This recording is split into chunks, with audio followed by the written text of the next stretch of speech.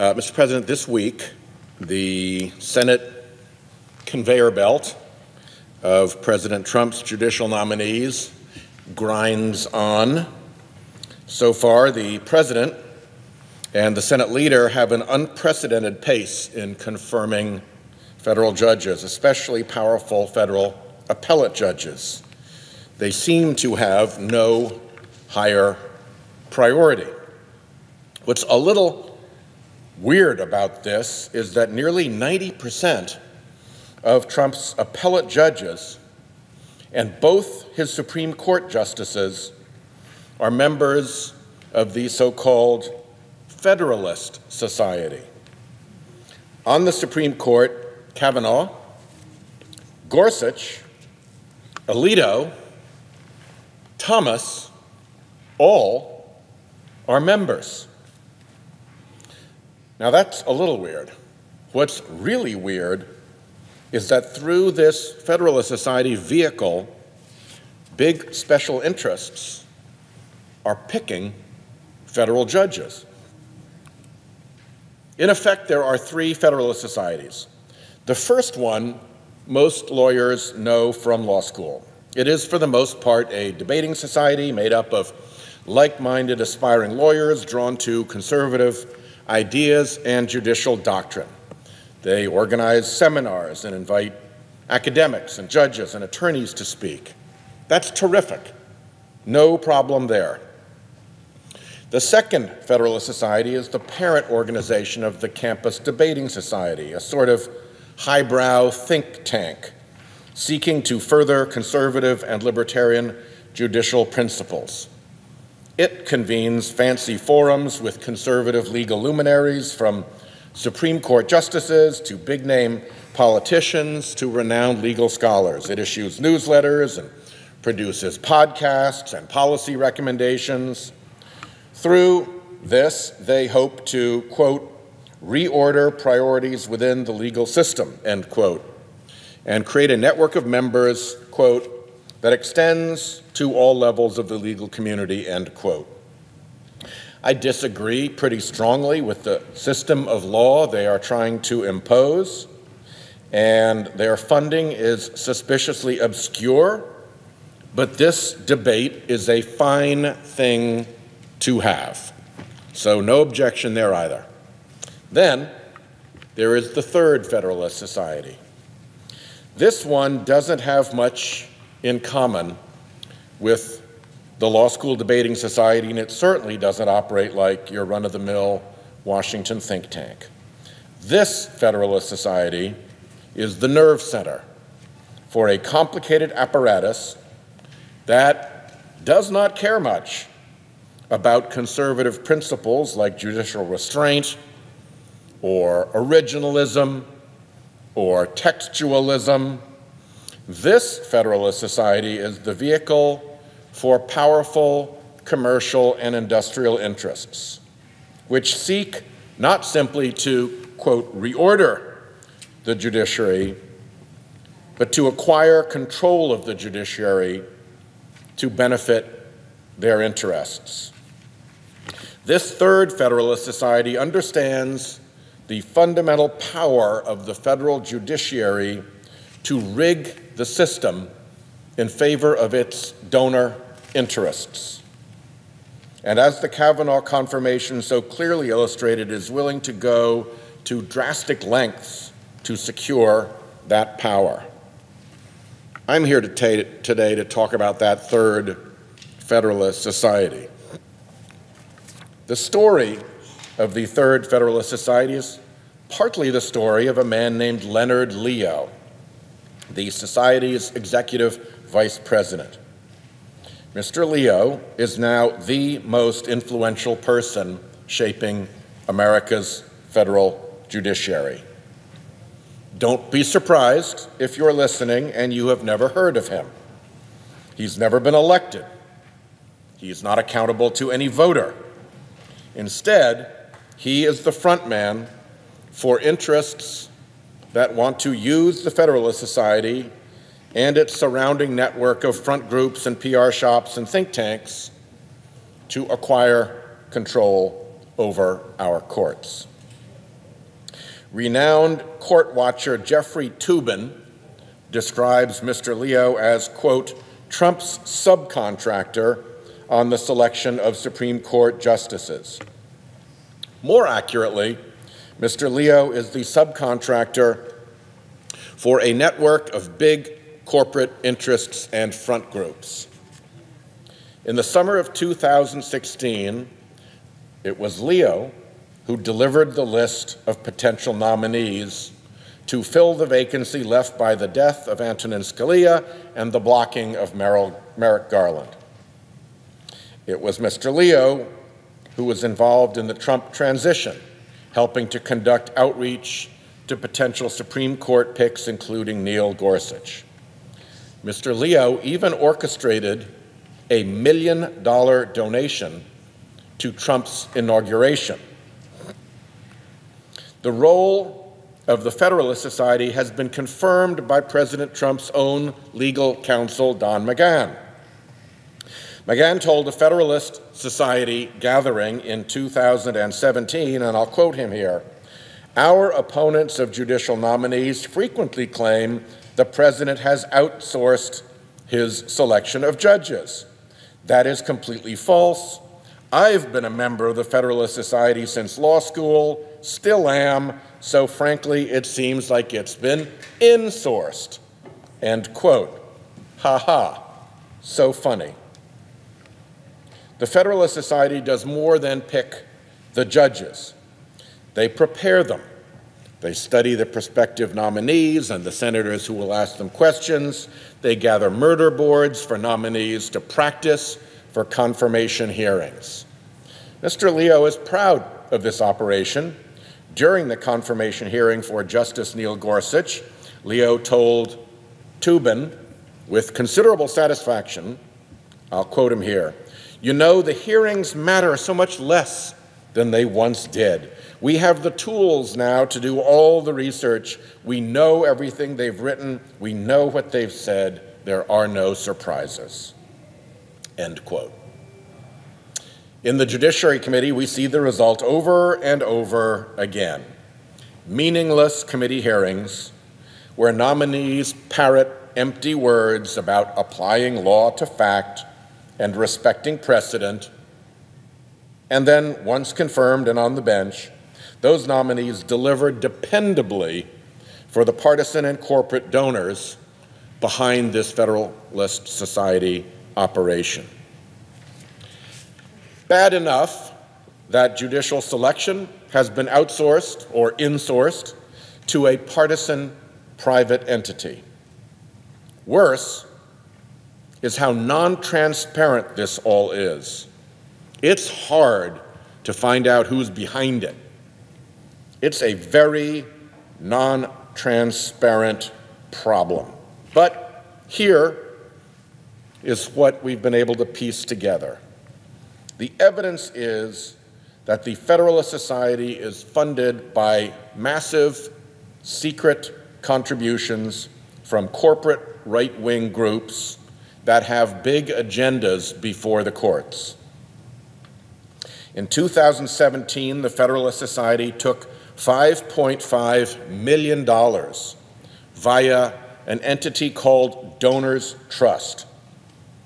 Donors Trust has its sole purpose to launder the identities of donors to other groups so that Americans don't know who the real backers are of the groups. It is an identity removal machine for big donors. Through the hard work of investigators, journalists, and researchers, we have learned that the Koch brothers are among the largest, if not the largest, contributors to Donors Trust. The Federalist Society's total annual budget is about $20 million. So this $5.5 million in funding laundered through Donors Trust provides more than a quarter of its entire budget. Other shadowy corporate and right-wing organizations also donate millions to the Federalist Society. In 1 year, the Lindy and Harry Bradley Foundation, a right-wing trust, gave over $3 million to the Federalist Society. Koch Industries, several other Koch network foundations and trusts, and nearly a dozen wholly anonymous donors have given over $100,000 each to the Federalist Society. Tax documents from 2014 uncovered by the New York Times show a donation of more than $2 million from the Mercer family, the secretive donors who helped start Breitbart News and bankrolled the Trump campaign. How do we know that these groups have a big agenda before the courts? We know that because they also fund a fleet of front groups that file so-called amicus briefs before courts, signaling what results the big donors want. The Kochs, the Bradleys, the Mercers, and their ilk spend millions to pursue an anti-regulation, anti-union, and anti-environment agenda. And they use the Federalist Society to stock the judiciary with judges who will rule their way. The Federalist Society, as a 501c3 organization, is supposed to stay out of politics. The Judicial Crisis Network is a 501c4 organization, which can and does get involved in politics. The Judicial Crisis Network is led by a disciple of Leonard Leo's, a former clerk for ultra-conservative Justice Clarence Thomas. The Judicial Crisis Network has been described in conservative circles as, and I quote here, Leonard Leo's PR organization, nothing more and nothing less. When it comes time to muscle a judicial nominee through Senate confirmation, Judicial Crisis Network swings into action. Media campaigns, attack ads, big spending, that's the Judicial Crisis Network's world. Like its Federalist Society partner, the Judicial Crisis Network gets massive sums of dark money, and it spends massively too. It spent $7 million on campaigns to block Merrick Garland from getting a hearing on his nomination to the Supreme Court. And it spent $10 million to support the nomination, the blockade enabled, of Neil Gorsuch. And $7 million and $10 million, and it received one anonymous donation of $17.9 million. One donor gave $17.9 million to this operation to influence our judiciary. I will say we need to know who that donor was. Because we're in the minority, we're going to be spurned and rejected if we try to get that information. On the House side, where they have the power of subpoena, we need to pursue that.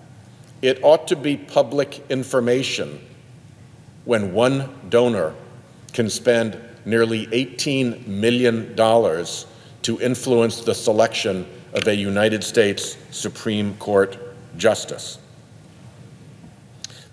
Judicial Crisis Network then got $23 million from something called the Wellspring Committee. You'll have to forgive some of this because it's very obscure. These are peculiar groups that aren't involved in any ordinary business or regular activity. The Wellspring Committee is a Virginia-based entity with ties to, you guessed it, Leonard Leo, and Judicial Crisis Network then promised to spend as much on the Kavanaugh nomination as they had for Gorsuch. Add to this mix of peculiarly funded and obscure organizations the BH Group, a shell corporation that gave $1 million to Donald Trump's inaugural. BH Group received over $1 million in something called consulting fees in 2017 from something else called the Judicial Education Project. Who are the Judicial Education Project? The Judicial Education Project is, guess what? The 501c3 side of the Judicial Crisis Network. Why does a shell corporation give money to the Trump inaugural and also serve as a consultant to a legal organization fighting for the confirmation of specific justices? What consulting did they do? Was there any consulting done at all? Great questions. Leonard Leo probably knows the answer. In 2018, he told the Federal Elections Commission that BH Group was his employer.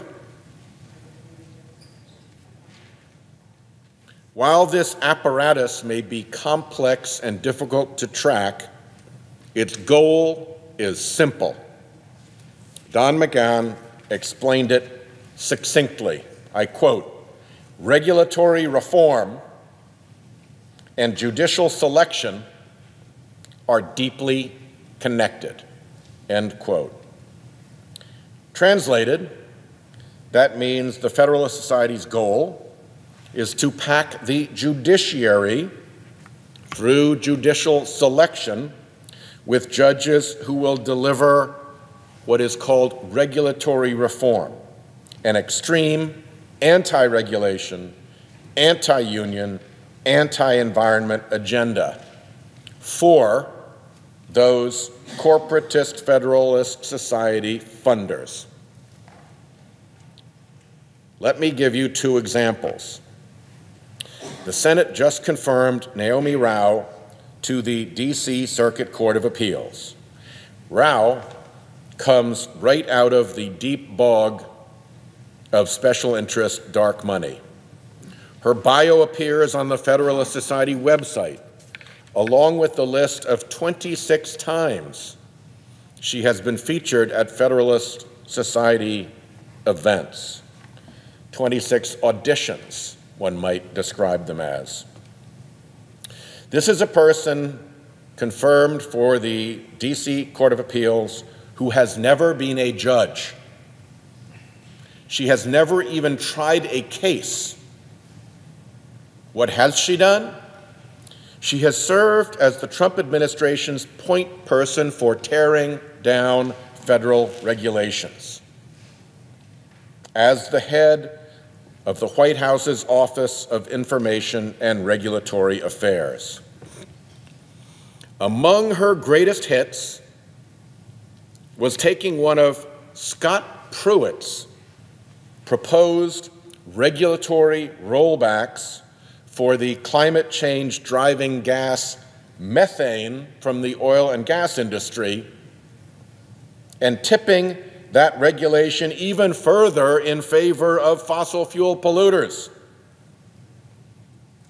Out-Pruitting Scott Pruitt for the fossil fuel industry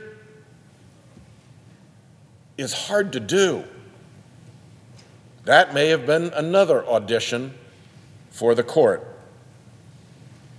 Rao also funded the so-called Center for the Study of the Administrative State at George Mason University's Antonin Scalia Law School, which is devoted to conjuring ways to roll back as many regulations affecting these corporations as possible, and is funded by these same secretive groups.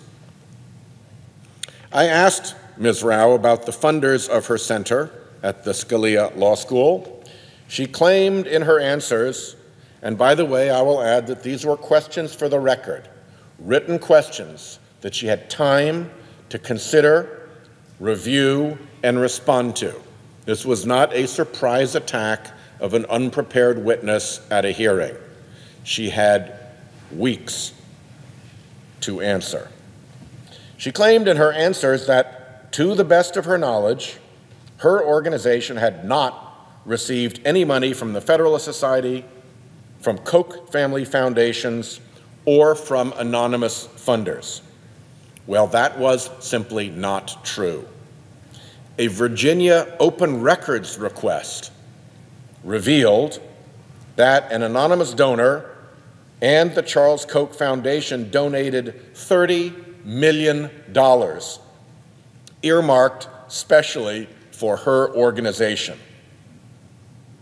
Guess whose interests she has been conveyed onto the D.C. Circuit Court of Appeals to protect. Now consider the case of Kisor v. Wilkie. It's a case currently before the Supreme Court. It hasn't gotten much attention. On its face, it's about an obscure administrative law doctrine.